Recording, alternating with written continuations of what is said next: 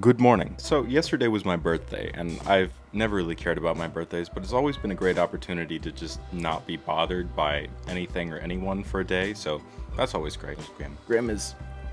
Scrim is joining us today. No, madam. Big creature. Anyway, since it's been about 2 weeks since I've made a video and I really need to put something out, I decided to treat myself to a little birthday present and make another ring. Stay tuned. Okay, so there's a river close to where I live, and I was walking the shores the other day when I found these little shards of clamshells. And lately I've been big into abalone, so I knew, of course, I have to make something with these. So I started making these little, I don't know what you call them, just little trinkets, little tablets. I don't know. The word is escaping me right now. Anyway. Now, they're both great, but I really love the look of the white one, plus it's a lot more sturdy, so I'll use that one for this project. And since I've done many complicated, wearable architecture-type rings lately, I figured I'd settle down a bit and do a mostly simple band with a bit of clamshell at the center, so I guess let's get started. Okay, so by this point, we all know the drill. I'm just going to start with a nice thick piece of wax ring tube, grind it to shape, and start the long process of carving out the inside so I can fit it onto one of the giant comical bratwursts I call my fingers. And with that finished, well, we're going to need our design. I put this in here mostly because I spent some time getting these shots and didn't want to waste them. Yes, designing is a pretty big part of the process, but I didn't use any of the elements I drew here, so really this part of the video doesn't really matter. And neither does this. I just filmed myself doing a bunch of different hand gestures to go with however I ended up explaining it, so, you know, let's just move on. Okay, abalone. I cut off a chunk of the rectangle and got to sanding. I ended up with a beautiful little cabochon, and I am just amazed with how well it turned out. But don't think about that now. Never think about anything good while working with metal. Metal is the enemy. If you get your hopes up, it's going to kick you in the ribs and keep kicking you until you learn to stop counting your chickens before they're cooked.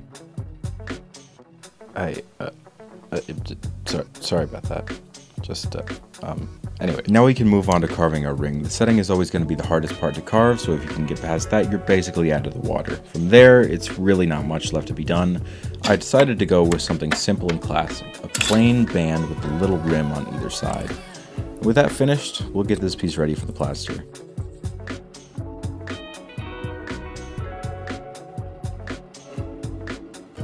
I always dread this part of the process, not because it's difficult or anything, but because it requires two things that I have always absolutely despised: precise measurements and my constant undivided attention. Or to put it more simply, it's a giant hassle and I'm lazy. Very, very lazy. Which is why I didn't film most of this. I mean, really, it's just like a vacuum machine and pouring plaster into things. Not that interesting. If you want to go see it, I mean, it's in my other video. Just go check that out. But when the plaster's set up, we can stick it in the fire. And fire is always interesting. And this is a good one. Lots of nice hot coals. Good for melting out the mold. And with the mold in the stove, I'll take this sad remnant of my silver and get it cooking in the furnace. And after a few gratuitous fire shots, it's finally time to pour. Unfortunately, this is one of the cleanest pours I've ever done. And after a quick bath to cool down, it looks like the ring itself turned out pretty well too.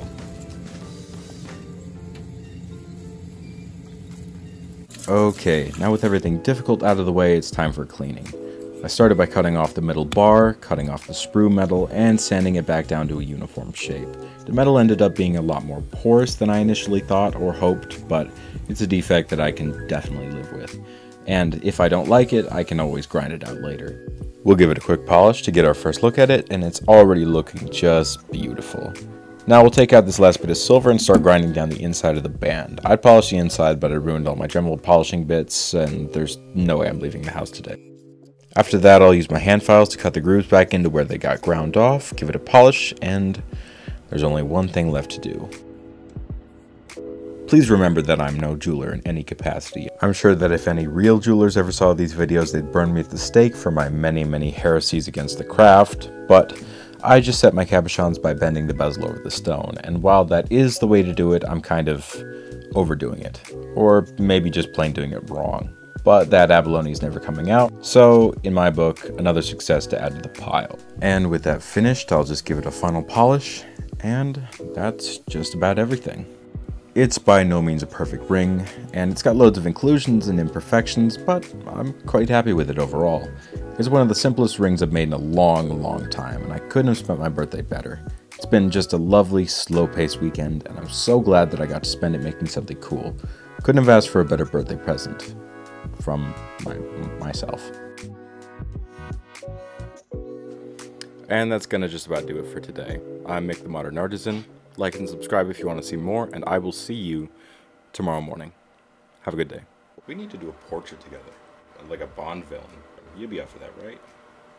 You'd be up for that. You would. Okay, we're gonna put you down. Please forgive me for the fan in the background. I completely forgot about it until this exact moment, and I am not re-recording any of this dialogue, so that's it, I guess.